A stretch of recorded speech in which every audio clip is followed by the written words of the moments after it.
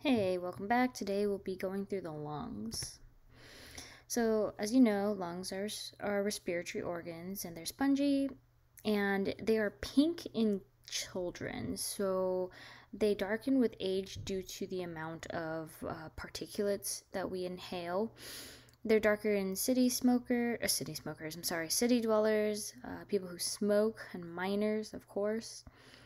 There is a certain condition that's more prevalent in minors. It's called silicosis, where people breathe in particularly dust, and it leads to lung fibrosis, as you can see here. The lungs themselves are suspended freely from the hilum, which is like this arch right here, and it is composed of the apex, the base, the costal surface, and the mediastinal surface. The hilum is where the bronchi, vessels, nerves form the root, and they enter and leave the lungs at that location. So here are a pair of healthy lungs. Here's a pair of lungs that are damaged from silicosis. Look how much this is able to expand versus this one. So the visceral and parietal epithelium are continuous in the hilum but not in the lobes. So right in the hilum, right here. And the rest are separated by the parietal cavity. In the left hilum, there's the groove for the aorta, so right here, the aortic groove, and a groove for the left subclavian and the left innominate vein, or the brachiocephalic vein. Only the left lung will have the cardiac notch for the heart and a little bit called the lingula, and only the right will have the horizontal fissure.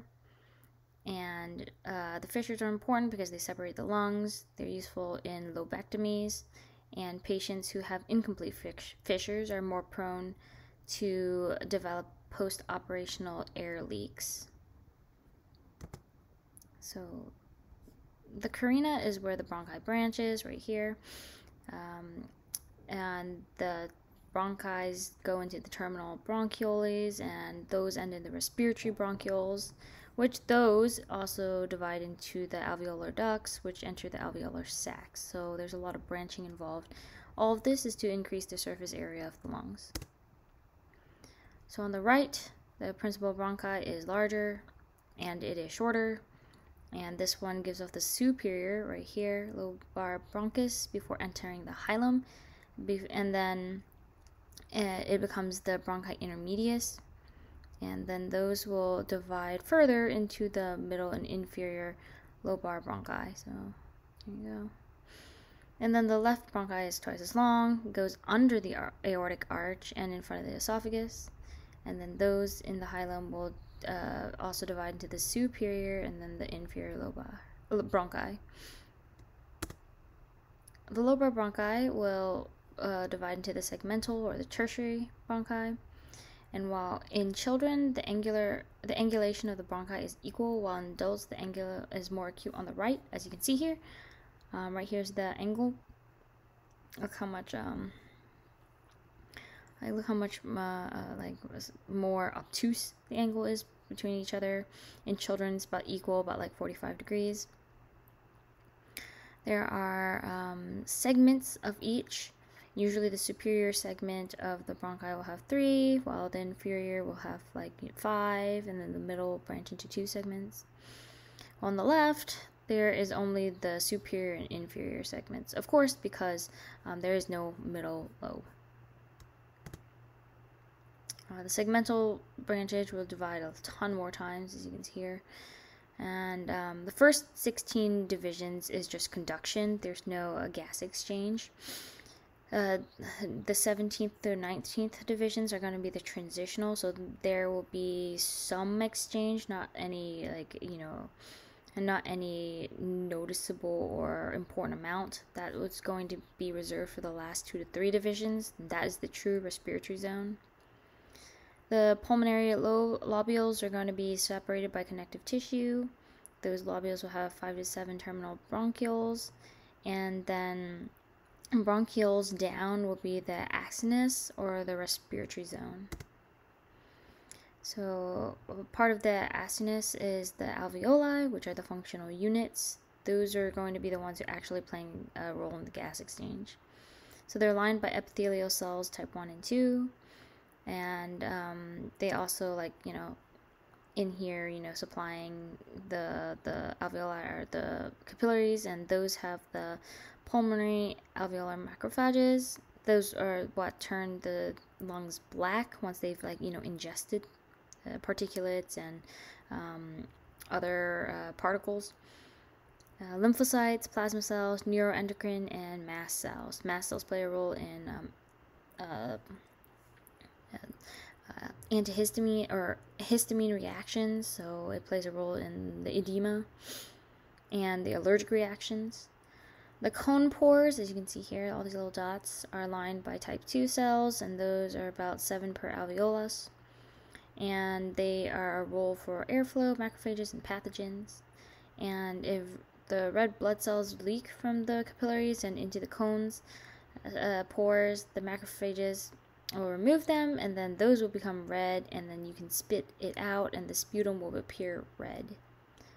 So epithelial cells 1 and 2, type 2 provides the surfactant to keep the alveoli inflated. Type 1 is just like a barrier cell. So the descending aorta will branch off into the bronchial arteries, and the right bronchial vein comes from the azygos, and then the left will come from the accessory hemiazygos.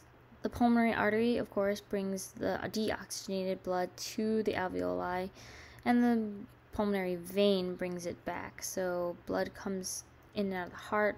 I just remember it like reading a manga, so it's about right to left. This is important to know because DVT in the legs can travel up the right side of the circulation, causing right ventricular dysfunction and hypoxia.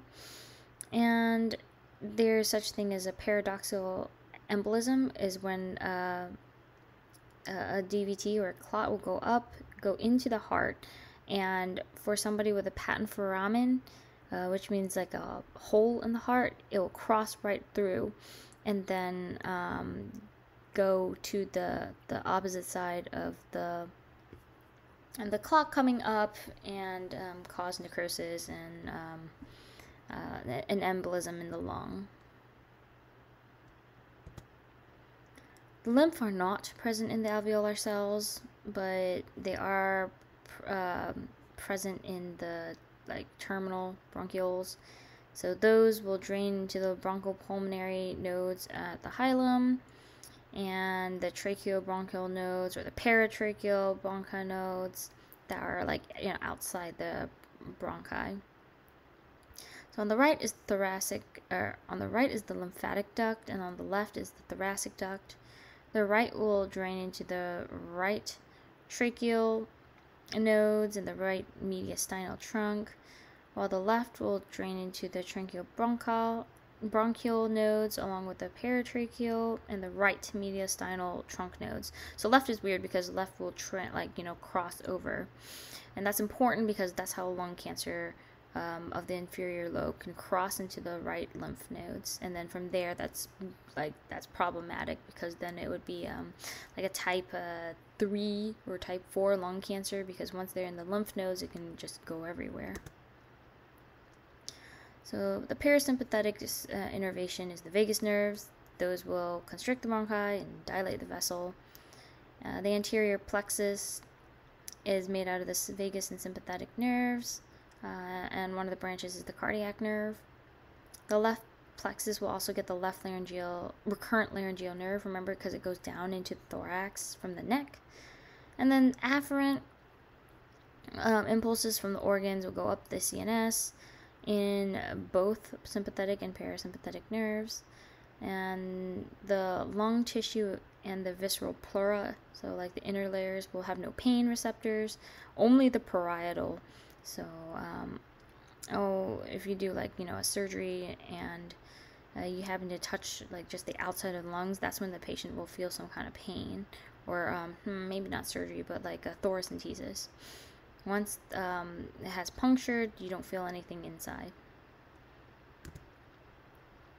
Okay, so these are the segments. They're all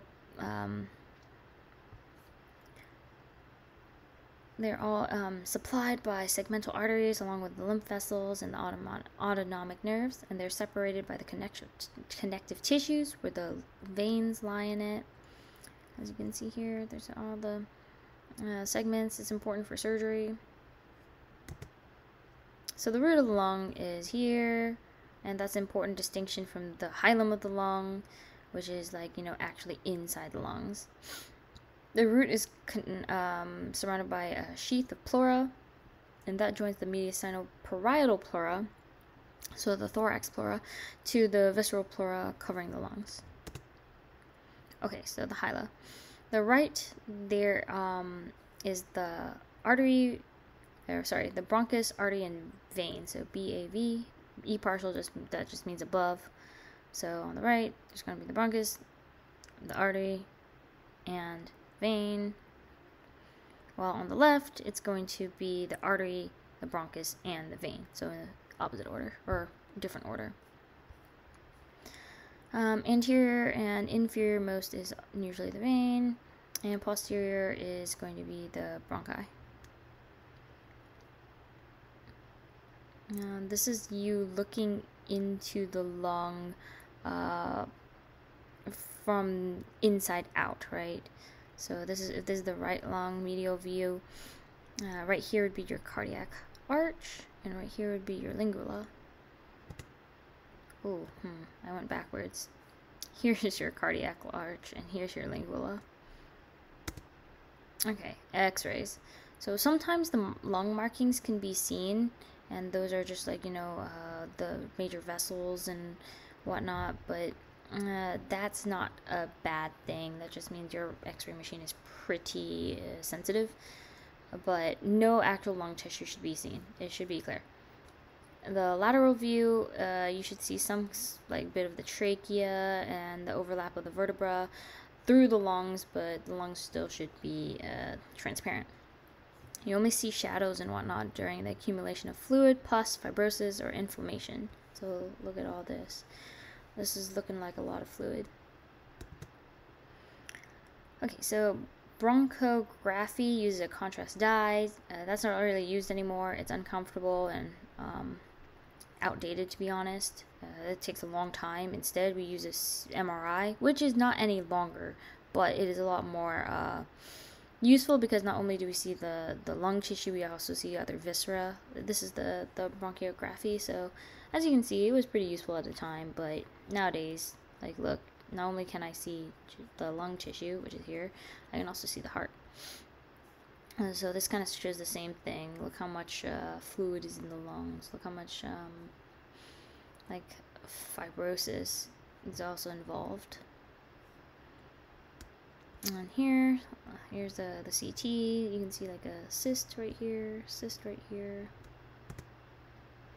Okay, so surface anatomy. The apex is going to be the top, and the anterior border of the right will run from the sternoclavicular joint straight down to the xiphisternal joint. So the anterior border of the left will have the cardiac notch and the lingula, while the inferior border of the right is elevated due to the liver, right below it.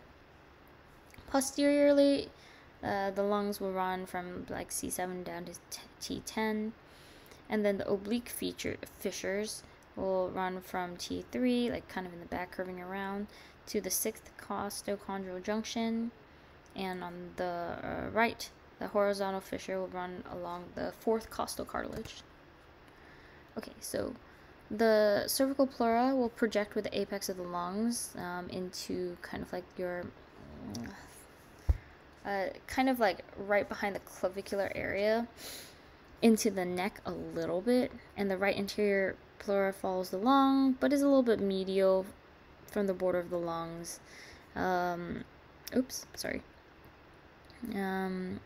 The left will also extend a little bit more medially, but it will deviate laterally at the 4th rib right here. It'll deviate right here, make the notch, and then deviate further down There's usually 2 ribs lower for the lower boundary pleura in order to make the costodiaphragmic recess, and the little gap in the sternal area, or the costomediastinal area, will make the costomediastinal recess.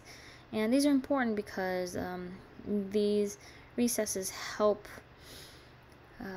kind of like line the surface, so when the lungs expand there wouldn't be any friction. Bronchoscopy, just inserting a camera down into the bronchi. It's really useful. You can see a lot of things versus the MRI CT, and by that I mean you can see like the mucosa itself, and see if it's like, you know, dry, is it moist, is it inflamed.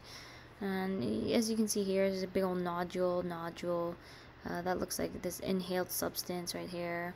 This is pretty clear, but look down here, it's a little bit too shiny, you know, compared to all this. This person probably had some kind of infection. Important to know, because inhaled foreign bodies usually enter the right, remember, because it's shorter and a little bit above the left bronchus, but in children it can enter either side. Okay, when you listen to the lungs, you want to listen in a zigzag.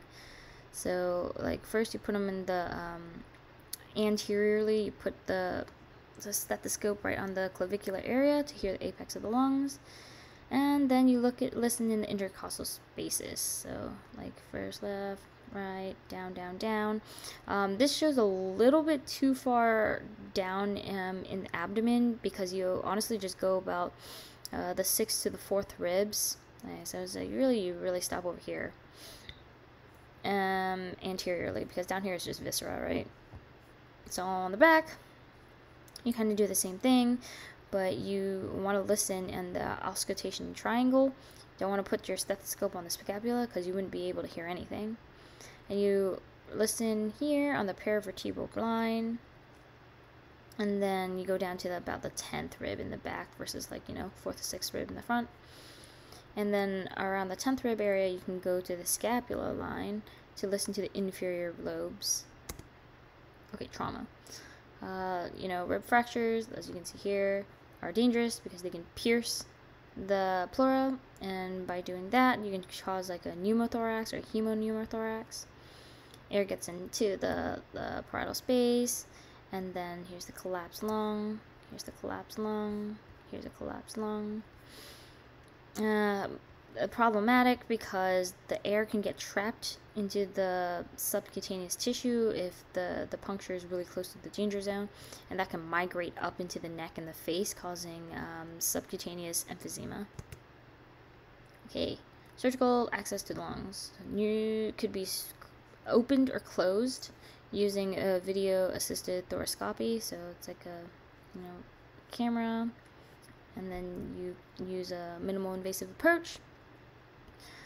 But during lung transplants and lobectomy, you need open surgery. So patient will be in a fetal position, and then you will make an incision, and it has to go onto the superior surface of the rib. Remember, because of the vein, the artery, and the nerves run below the ribs. So segmental resection, you follow the fissures, and it's pretty, it's pretty convenient because you can kind of like, if it's like a small cell lung cancer, you catch it in a segment, you can remove the segment and the rest of the lungs will be fine. There's no invagination, because all of it is separated by the septum, remember? Wedge resections are a little bit more dangerous because they're not within the boundaries of the segments, and that could cause like air leakage. Okay, lung cancer. Here are all the different types of images with different like lung cancers.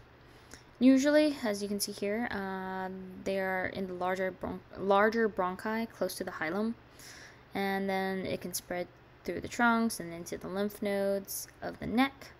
And one of the first signs is like persistent hoarseness of the voice. These are pretty bad because they often spread to the bones and into the brain. A Pancoast tumor is going to be a bronchiogenic carcinoma in the apex of the lung, and those can move into the neck because remember the apex projects above the clavicle a little bit and into that neck area, and it moves into the neck and involves the inferior trunk of the brachial plexus, and that can cause Horner syndrome, Klumpke's palsy, and paresthesia down the arm. That's it for now. Thank you for your attention and good luck studying.